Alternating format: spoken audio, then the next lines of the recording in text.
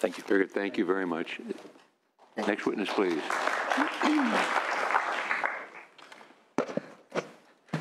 Thank you, Chairman Salas, and Chairman Hill, and the rest of the committee.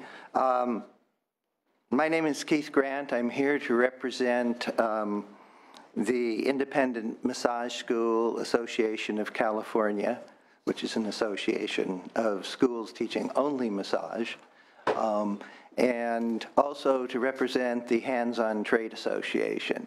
Both organizations are strongly in support of CAMTC continuing as a public benefit corporation created pursuant to California corporation law, and the language is pursuant to state law, pursuant to the Massage Act. I assume that creation word also stipulates maintaining and acting pursuantly to the state law, which I'd like to commend as a past board member, Jill England, in very strongly advocating for that and guiding what was permissible and not permissible.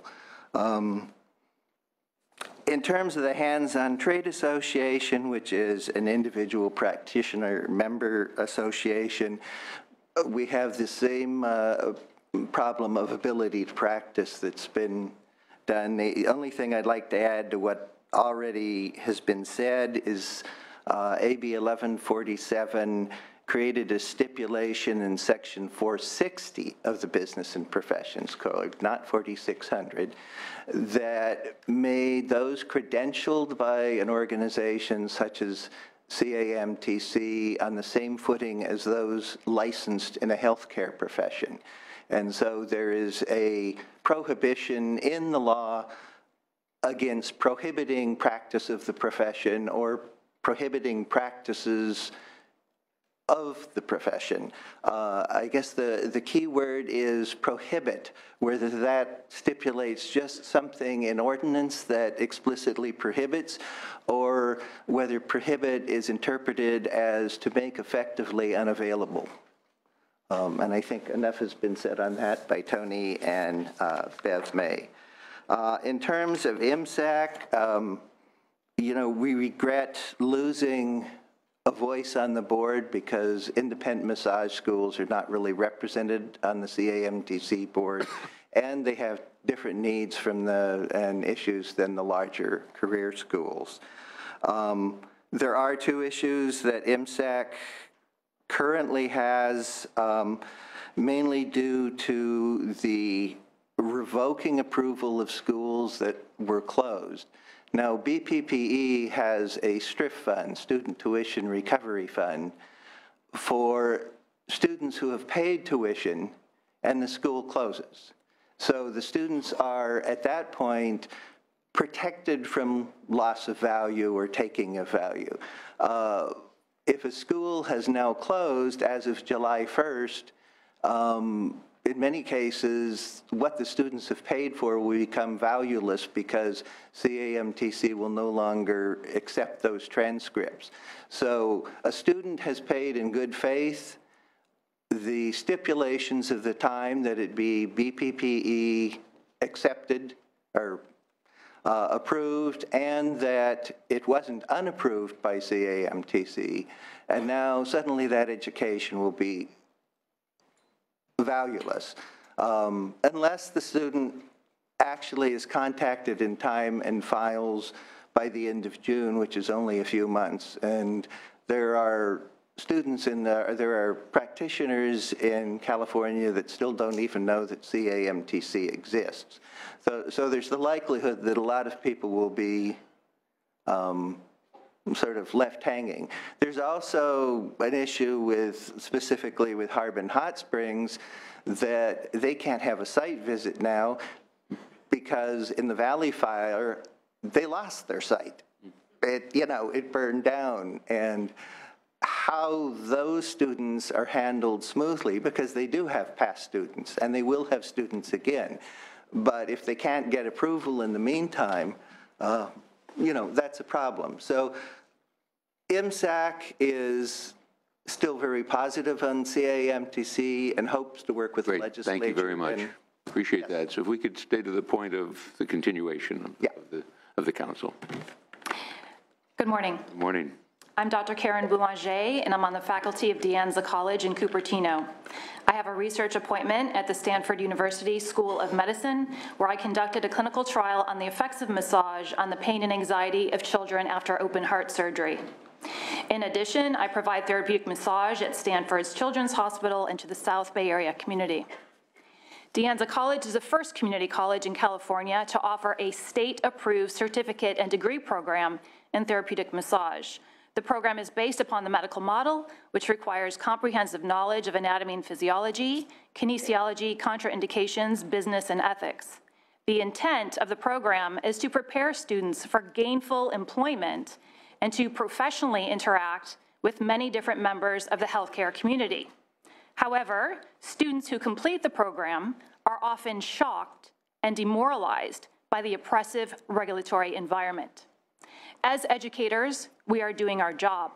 Please help the graduates of our community college launch a career and thrive at doing what they were trained to do, serve the health of the public. We support the continuation of CAMTC as a nonprofit organization administrating voluntary certification and school approval programs. Thank you. Thank you. Thank you very much. Good morning. Hi. Thank you for this opportunity to speak to all of you, Assemblymember Salas, Senator Hill, committee, and staff. My name is Rhonda Lynn Cutter, and I've been a massage therapist since 1982, but today I'm here before you as chairman of the San Rafael Massage Ordinance Advisory Committee. And I would like to share some of our insights from 16 years of experience working on the ground as consultants to local government here in San Rafael. Well, not quite here, just down the way a bit. Our shared goal is to create a balance between providing enough necessary tools to assure adequate enforcement of reasonable laws, yet allowing professional massage therapists such as myself to practice our healing craft without undue restrictions. Predictably, each time the issue has been addressed by the city, officials and staff, often new to their jobs, look to us to solve the age-old problem. How do we get rid of prostitution in massage establishments? The most important factor we have found to a successful massage program is consistent and ongoing enforcement of reasonable laws. Often cities look for ways to eliminate these problem businesses through paperwork, levying fines, and regulation alone, and they forget to enforce their massage establishment laws. This is what happened in many cities across the state as a way to save money after the economic downturn in 2008 and the following recession. The apparent proliferation of illicit massage establishments was not due to the implementation of the CAMTC, the passage of SB 731, or AB 619, but more likely caused by the lack of funding for enforcement of existing massage programs. This was certainly true in the city of San Rafael. They simply lacked the funds and resources for what was seen as a non-essential task. MOAC is focused on finding solutions. Our co-created solutions working with city every time have been a massage ordinance that includes 3 major components. First, clear educational standards and requirements for practitioners. Now this has been made much more easy by CAMTC. 2, a registration permitting process with the simplified method for revoking these permits for practitioners and for owners. Third, and most importantly, consistent and ongoing enforcement of existing massage ordinances and laws. Through robust code enforcement and regular inspections, the city of San Rafael was able to close down more than 16 problem businesses and lifted their moratorium early. Their studies showed that conditional use permits and zoning restrictions would not help them in any way differentiate between problem businesses and therapeutic ones. In fact, these high barriers to entry typically favor the commercial sex establishments with their deep pockets and resources to pay for additional permits and lawyer fees. Since the passage of AB 1147, many cities have overstepped their bounds, at least in spirit, by implementing moratoria on massage establishments and placing excessive fees, additional requirements such as fingerprinting. We need your help to find the right balance. So please, keep the California Massage Therapy Council and volunteer statewide certification. It's nimble and it's growing in effectiveness. Please improve the next version of the Massage Therapy Act, building in incentives for local governments to report all violations in a streamlined fashion to CAMTC. The Massage Ordinance Advisory Committee of San Rafael would be happy to meet with you and any other stakeholders to brainstorm and co-create real solutions, long-lasting solutions statewide, as we have in San Rafael. Thank you for your time. Thank you for being here this morning. Appreciate it. Yes, ma'am. Good morning, Chairperson Hill and Chairperson Salas and members of the committees and staff. My name is Shana Faber. I am an assistant city attorney for the city of Vacaville. I have 24 years experience as a municipal law attorney, and I work very closely with the Vacaville Police Department in closing down illicit massage establishments or illicit businesses. I was recently appointed as a board member of the CAMTC, but I'm here today to talk to you on behalf of the city of Vacaville. We are one of the many cities that require CAMTC certification for massage therapists to practice within our city. What we have found, and we have been requiring that certification since 2010, is it provides a fair, across-the-board process for qualifying massage therapists to practice in Vacaville, and it expedites the approval process because the qualifications and backgrounds have already been vetted by CAMTC, and we do not have to duplicate their efforts. Since 2009, we have developed a very close, mutually cooperative relationship with the CAMTC. We notify the CAMTC promptly when we make an arrest for sexually related misconduct at these illicit businesses. And what's been a very useful tool to us is the email notification that we receive from the CAMTC when they are disciplining a certificate holder in our jurisdiction.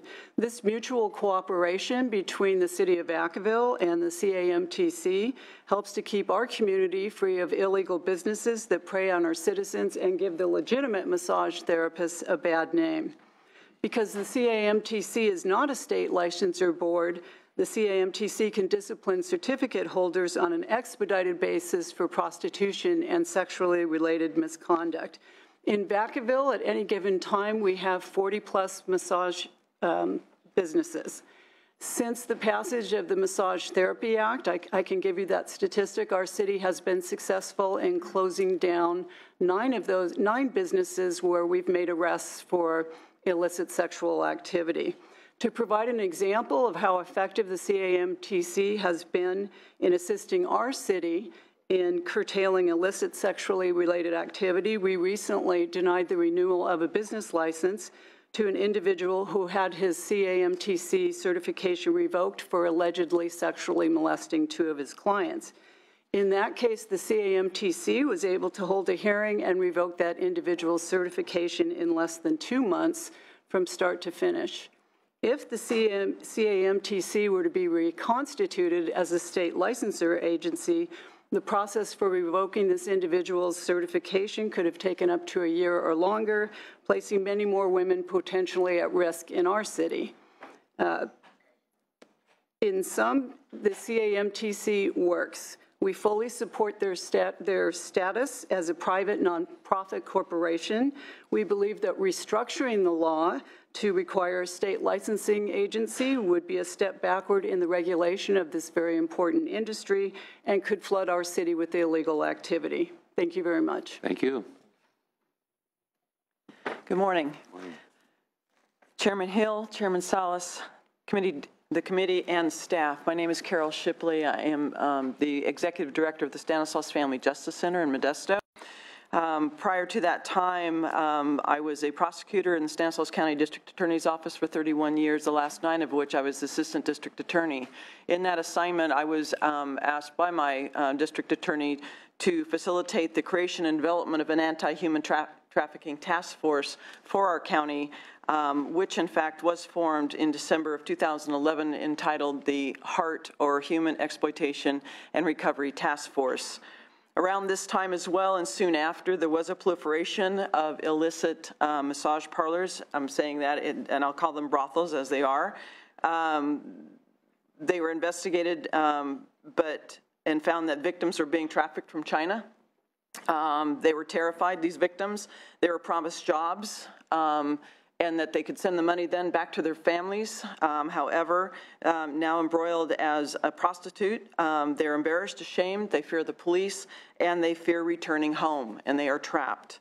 The CAMTC Government Affairs Director, Beverly May, and their Director of Professional Standards Division, Richard McElroy, came and offered training to the Modesto Police Department and the other law enforcement agencies, as well as the District Attorney's Office. Shortly after that, Ms. May began coming to our meetings and becoming a very active participant in the anti-human trafficking movement in Stanislaus County. With her help, we've had further trainings for law enforcement. Law enforcement has had access to the information that CAMTC holds regarding certificate holders. She has provided updates in legislation, and she has been able to share what other cities and counties and city entities have been doing to eradicate this problem. This culminated in the Modesto City Attorney writing an ordinance, which I believe is about to be, the 30 days is about to pass to make it, to allow it to be implemented, requiring that the massage businesses be certified by CAMTC. With this, it comes on the heels of the fact that legitimate massage businesses want to have this type of scrutiny. They want to be able to practice their, have their practices ongoing without problems from other illicit and other clients who are calling up asking if they conduct their illicit business on their premises. Without CAMTC's help and continuing as it currently stands as the nonprofit, we wouldn't be able to start to curtail the illicit businesses that are happening in Stanislaus County. I thank you for your attention and ask that you do continue CAMTC in its current standing. Thank you. Thank you. That's a good deal. Yes, sir. Good morning. Good morning. I'm Andrew Garston with Massage Envy. Thank you, Chairman Hill and Salas and committee members and staff. I am the regional developer for Massage Envy in Los Angeles. And I'd like to just briefly say Massage Envy, family of franchises in California, there's about 180. We employ about 5,400 therapists. We see about 300,000 members of the public every month for massage services and do about 3.7 million hours of massage a year in California. If there's a public face of a massage business, professional massage business in the entire country, it's going to be Massage Envy. The things that we experience, when we experience problems, that means that the independents and the small practitioners experience them much, much more acutely. The first thing I want to say is that we are held to the highest standards when it comes to employing people, and we really appreciate the private nonprofit nature of CMTC and the ability to screen therapists based on arrest records and not discounted convictions. The second thing is that we definitely appreciate the schools monitoring. Illegitimate schools means that we can't trust the pool of applicants that we have coming to us. And it really penalizes the small schools that can't compete when schools are just selling diplomas. The biggest problem that we probably see right now is with land use.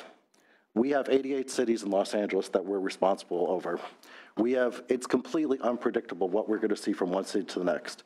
I have police officers going into existing locations saying, now you have to put in showers. And then I have to go and yell at the city and say, why showers? There's nothing to do with massage. I mean, they go, oops, we made a mistake. I'm doing it the same with LA County right now. I have cities that do moratoriums. Not only do they do moratoriums on opening new places, they do moratoriums on permits for new therapists. I have a business that has 25, 30 massage therapists. We'll lose 1 or 2 people a month. And that means that my business is actually being forced to decline, even though I have huge customer and public demand for my business. There's something wrong. There's something intrinsically punitive about it. the CUPs, small cities with 100,000 people, 6-month process. It's impossible. No landlord's going to hang out and wait for us for 6 months to start, and get no rent at all, or no client is going to be paying $15,000 a month in rent for 6 months. It's impossible. And the CUPs are truly outdated mechanisms. But my own city, where we have a business in Glendale, they're reimposing CUPs. My business is held up as a model for what every massage business should be in the city of Glendale, and yet they're going to make me go through a renewal process when I've had 0 complaints in 11 years of operation. It doesn't make sense. Plus, their entitlements that go with the land, and they complain about the revolving door of owners when they close one place down. A CUP is typically an entitlement that goes with the location. You get rid of one owner, and now you're back with another. The League of Cities had 5 years to cynically fight the California State Massage Ordinance from 2009 to 2014, fighting about land use regulation that they were so offended that they had lost, when it was actually a very simple, small exemption for places that could prove that they were 100% certified therapists working on staff. The truth is that the cities, I think, very cynically never enforced the laws before, don't enforce the laws now, didn't enforce the laws during the 2009-2014 period, and still continue. There's more illegitimate places now than there were 2 years ago when we were here, not less. Every time the city of LA closes a place down, it's huge headlines in the LA Times. Yeah, they closed 2 places down. There's 300 of them in the city of LA. What's wrong with these people? It's because the cities don't want to do enforcement. There's nobody that's really, the victims of massage will never speak up. We're the victims. You know, the professional business, the professional industry is the victims, and we're spread out all over the place. We don't constitute a large voting bloc that's going to go and make the city of Los Angeles stand up and be heard. The public are victims. The public who are confused about where are legitimate places and not legitimate places. But the politicians can make a lot of hay out of prostitution, which is an extremely emotional topic. I really do think that the problem's been one of cynicism. I think that San Rafael and San Mateo have figured out how to do something progressive. It'll take the wind out of the sails of a lot of less substantial politicians who have built their careers, and we've seen them, around massage, around prostitution in massage businesses. I have locations right now where they're making the owners take tests. I mean, the whole thing is just crazy. The league had 5 years to prepare for getting their land use regulations back. The league is probably the only place that every city in the state of California can go to and say, how should we do this? And the fact that they can stand there and say 2 years later, or a year later after the law changed, but 2 years after these hearings, we've got nothing, and the cities all say, we've gotten nothing from the league, there's just something wrong with that. I think the league is just like these little rinky-dink cities. They don't care. They like this as an issue. It's given them more cojones than they've ever had before. Okay, thank you very much. Thank you very much. Thank you very much. I'm going to try to excise chunks of this that have been said before. Thank you. You're a wonderful man. I'll do what I can. My name's Adam Gordon. I am the owner of Oxygen Massage Therapy in San Francisco. I employ between 26 and 30 massage therapists in 3 locations. And I'm also speaking on behalf of the San Francisco Massage Advisory Committee, which represents, and over the last year represented, a number of individual and massage therapy businesses in the city, as San Francisco was bringing its laws up to date for the 2015 passage and the return of zoning and local regulations. The biggest point I want to say is San Francisco seemed adamantly committed to bringing back their exact old regime of punitive zoning, conditional use permit, which I wrote a lot about. I think we've talked about that enough, but I want to just support your questions and say, yes, it's a terrible process. Yes, it's going on. Yes, it's discriminatory. And yes, it's very expensive. And just highlight that in San Francisco in particular, which is one of the most scarce quantities of commercial real estate, landlords have no interest in waiting 6 months or putting a contingency on a lease for a conditional use process. It's effectively a moratorium. And we said this much to our city, and our city went right ahead and steamrolled over us. So when the League of Cities stands up here and says they're going to take a year or two to bring themselves into line with the spirit of the law, I can't help but question the validity of that statement. The other thing I'd like to highlight that San Francisco does is even when we are not doing new construction, which most massage therapy businesses are moving into established commercial, already built out locations, they require a Department of Building inspection. And this can be a quagmire. The Department of Building Inspection, I believe, has 12 sub-agencies inside of it. And if they find, in one case, a single electrical outlet that needs to be replaced, the process of then coming into compliance requires us to hire a contractor or an expediter, which can cost $3,000 to $5,000, and then delay our opening as well with additional costs. The only other thing I want to point out is that San Francisco claims that they require this to protect the public, and yet no other healing arts professional is required to go through all these hoops. Estheticians, chiropractors, acupuncturists, none of them have to have a conditional use permit. None of them have to go through a Department of Building inspection.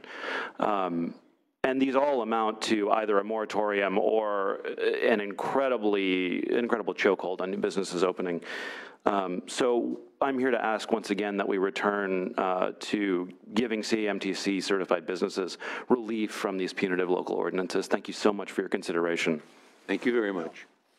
I really appreciate your coming this morning and for your testimony. I think it really indicates that if a city or a local jurisdiction embraces the CAMTC and works with them and communicates and tries to engage in that relationship and then working with the city and the CAMTC, we do solve the problem, and it seems to work. And I think that's what the message is that I'm hearing from all of you today. So thank you for coming today, and I know some of you came quite a distance, so I really appreciate it.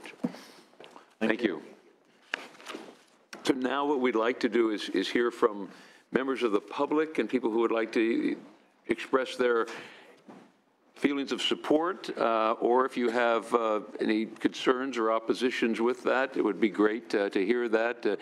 If you're going to repeat what we've already heard, it may be best just to make your comments and support, then that would be great. So we want to be as brief as possible if we could. I think we've heard a lot of testimony that's been very helpful as we move forward. So please, ma'am, it's good to see you this morning. Good morning, Chairs Hill and Salas, members of the committee and staff. I'm Jeannie Martin, the president of the California chapter of the American Massage Therapy Association, and I would like to concur with the extremely well-presented, the extremely efficient presentation of my colleague, Mr. Psychotis, and echo those sentiments. I would also like to let you know we've brought many concerned massage professionals here who are worried about the onerous regulations imposed by local government. I'd like to invite them to stand so that you may see them. These are healthcare providers. These are not criminals. We just ask that you treat us respectfully as healthcare providers. Thank you. Thank you very much. Good morning. May I approach the podium so I can set my thing down? Is that possible? Sure, if you'd like to. Well, not just stay right there. That'd be fine. Sorry. Okay. All right. Thank you. So good morning, Chair Hill and Salas and committee. My name is Zola Neely. I am actually here on another topic. I'm sorry to change the subject of everything, but you have, you have this here, and there's some recommendations in here that need to be addressed, and they're sort of being overlooked by, AB 1147, which I understand that there's a few things I'd like to address if possible. I am an ex-CMT. I am from Penn Valley, California, and I am a member of AMTA. And I'm also one of the CMTs that lost their license, kind of a bad apple. But I would like to say I was a very proud member of the CAMTC since applying in 2011. And I'd like to show my support for the continuation of the CAMTC. But there's some concerns that I have with my experience with them. And I'd like to address the fact that it hasn't been that positive for me. I've dealt with many misunderstandings, miscommunications, a lot of apologies and slow responses, and a lot of website issues. All of these are recommendations that you have addressed in the past, and the CAMTC has responded to them. I was certified by an alternate pathway, a kind of a grandfathering. My experience and the passage of the MBLEX is what gave me the CMT. I'm a good therapist. I was in very good standing, but during the time I was diagnosed with stage 3 cancer, my CMT happened to lapse during that time, and it was unknown to me. I was completely unaware of this due to a new policy that the CAMTC has said they do not have to communicate. It's a courtesy. So I have not received an email from them since 2013. And so when this happened, it was only 2 months after the very short allowed 6 months grace period that they give for recertification. And so I, plead my case because most state models have a 2-year recertification where you pay your late fees and do CEUs, and then your license can be reinstated. Also, there's medical hardships given for people like me in most states also, so I would like that to be addressed under recommendation number 4, where you're addressing continuing grandfathering and alternative pathways also. I begged the CAMTC for an extension, and they said— If I could make a suggestion, if you could, I know it sounds like you have a specific concern that— It's recommendations I wanted to address. I understand, but we're trying to get now just kind of brief comments on this, and I understand you have concerns on those recommendations, and we'd be happy to talk with you afterwards to see how they're being addressed, if that works for you. Well, I'm actually going to request that the grandfathering and the alternative pathways continue for the next 4 years, as I support the CAMTC continuing. And I'd also like to request that the recertification model and medical hardships be modeled after other states. Very good. Thank you. Thank you so much. Appreciate it. Thank you for your testimony and for being here this morning. Good morning. Good morning, Assembly members and supporters of the CAMTC and fellow therapists. My name is Jennifer Menudo, and I am a CMT. I am part of CAMTC, and I am AMTC. I'm glad that our voices are going to be heard today.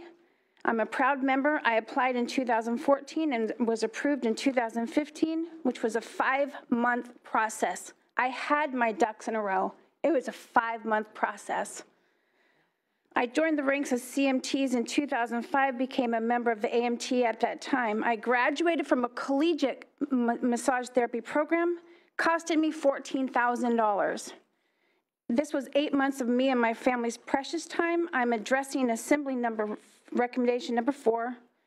I was accepted into the CAMTC through the grandfather alternate pathway as well as ZOLA.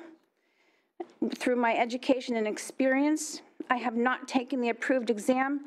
If this approved exam has to come about and come into fruition, then I would be one of those that would get my license taken away because my school was closed, and I had to prove all that and fight my way to get to where I am right now.